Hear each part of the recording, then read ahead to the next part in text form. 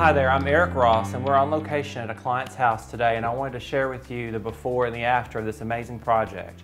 Before, the room was very dark, very sinister. The colors were morbid. I mean, it was red and black. I mean, you can't get any more sinister than that. And there was a lot of low light. So my primary objective in this room was to make it light, bright, and happy. I'm so excited to show you where we're taking this room.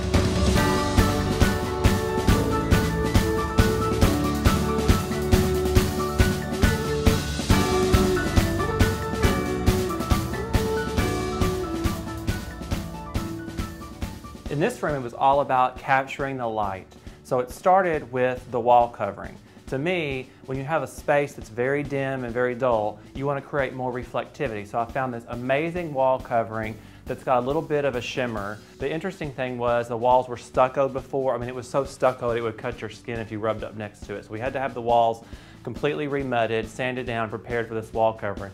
But as you can see, it really made a difference in helping to reflect and catch the light. Once I picked the wall covering, it was all about a theme of circles to me. I like to pick some theme, a very subtle theme, and repeat it because that just makes the whole design feel more cohesive.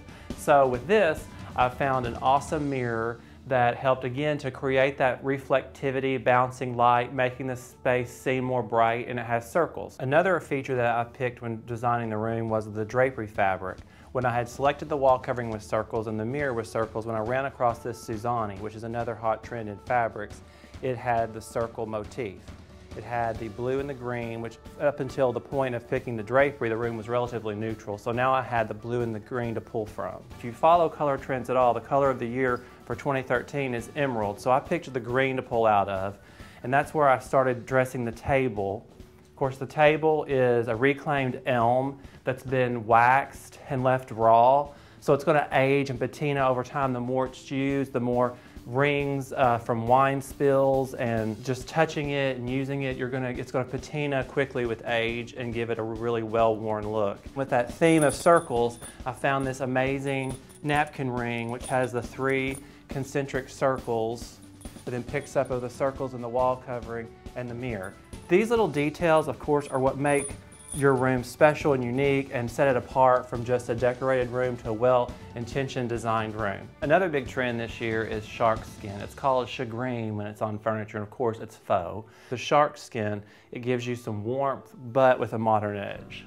This room came together with motivation and inspiration to provide a beautiful finished room for my clients, which is based on lifestyle questions that I ask when we're meeting about the room or rooms that we're going to design.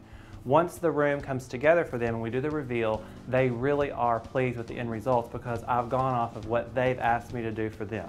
Thanks for watching, and check out more inspiring rooms and design tips at ericrossinteriors.com.